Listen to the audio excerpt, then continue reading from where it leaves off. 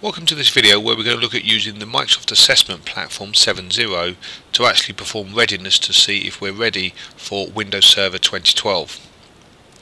So the first thing in the map tool here that we need to do is actually go and create an inventory database. So I'm going to create an inventory database for our Swindon data center. So I'm imaginative going to call the database Swindon data center. So press OK and that will go and create a blank database for storing all of my data in. So as you can see on the steps to complete, the form is completely red, really basically asking me to go through and complete each step. So for this process I first of all need to complete a performance inventory. So the first thing I'm going to do is tell it that I want to obviously analyse Windows machines. As you can see, map allows me to assess many other platforms. I can then decide how I'm going to tell it about the computers that I want it to assess. So I could query Active Directory, use networking protocols, pull data from Config Manager. In this case I'm actually going to give it an IP address range that I wish it to scan. So I'm going to give it the starting address, so 192.168.1.100, and the ending address. So again 192.168.1.130. So having specified the start and end address, obviously I could put other subnets in if I wanted to. I can press next. So the next thing I'm going to do is specify the credentials that I need to use to be able to communicate with those machines. So I need to specify local administrative credentials for those systems. So these could be just username, password, domain name and username. So obviously I'm going to save those credentials, and it's the same set of credentials for each machine. So just confirming the credential order, because if you have specified multiple credentials you can get the system to use them in a specific order. I then get the summary page and then I press finish.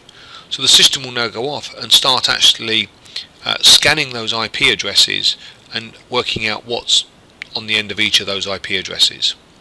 So this is going to take a couple of minutes to go and complete, so we'll pause the video here and come back once this is completed. So as we can see, the analysis is complete.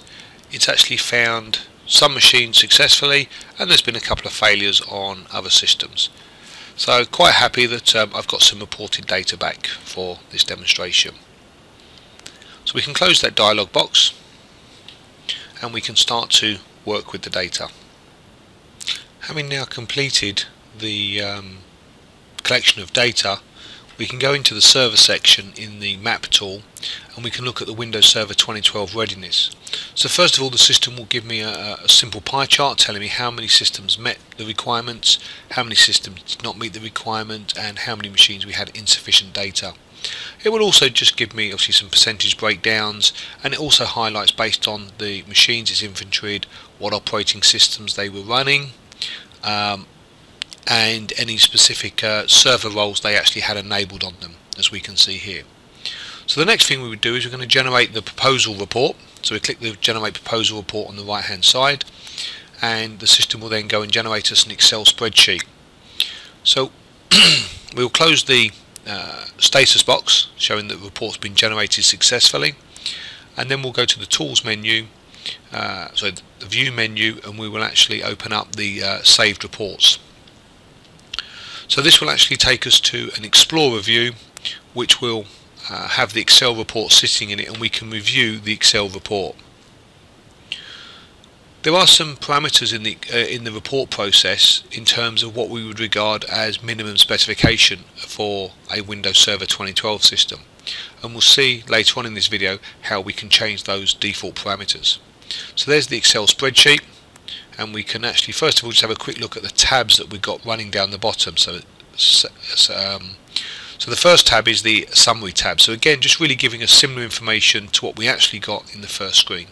The second tab actually shows us the assessment, the hardware requirements that have been used in this assessment, so minimum CPU, memory, free disk space, and whether we worry about a DVD drive or not.